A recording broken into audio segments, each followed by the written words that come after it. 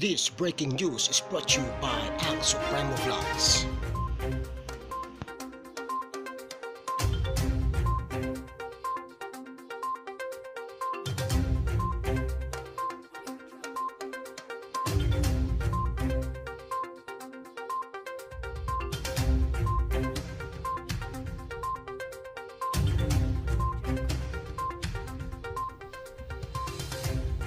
We find it unfortunate that this representation's referral letter to the Board of Pardons and Parole, Executive Director Reynaldo G. Bayan, dated February 16, 2019, is unwittingly and erroneously and even maliciously being reported as a recommendation letter for the executive clemency for former Caloocan Mayor Sanchez, as written by Inquirer.net. This report is far from the truth, and we find it defamatory in nature. There is no part of this representation's official communication asking for intervention, as texted by Pia Rappler. I said no intervention. The referral letter speaks for itself. On the contrary, this representation left it to the discretion of the Board of Pardons and Parole to evaluate the case of Mr. Sanchez. I was listening to Senator Gordon earlier. His exact words were, so nirefer pala, nirefer lang pala.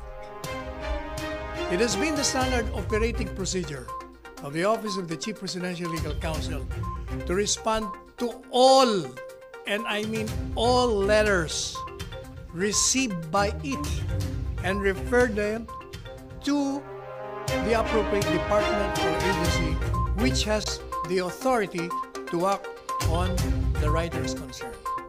Every day, we receive letters coming from all walks of life.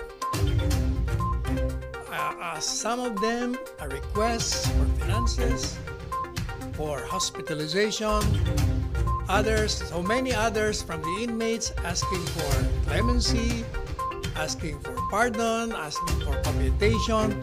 All of them, we respond because the policy of the President is to respond to all letters addressed to the Office of the President. In fact, as I've been telling you before, this is the only administration that responds to all letters received by it. No other previous administration did that or perhaps ever do that. That is precisely why I never leave my office until I refer the same to the appropriate agency every day. And sometimes when you go abroad or on an official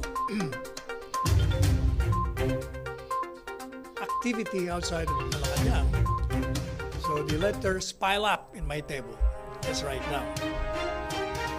So the referral letter of Mrs. Marie Antonelvi J. Sanchez, who happened to be the daughter of former Mayor Sanchez to the Board of Pardons and Parole, is just one of the thousands of referrals this office has made to various government instrumentalities.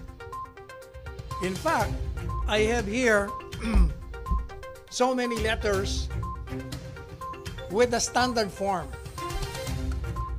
All letters addressed to the Bucor have the same content, exactly the same content, with the exception of the name of the letter writer. There are hundreds of them.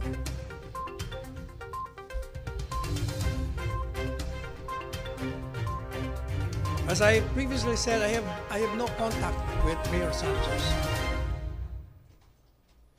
And I even thought that the letter came from the wife of Mr. Sanchez, as can be seen in my instructions to my subordinate.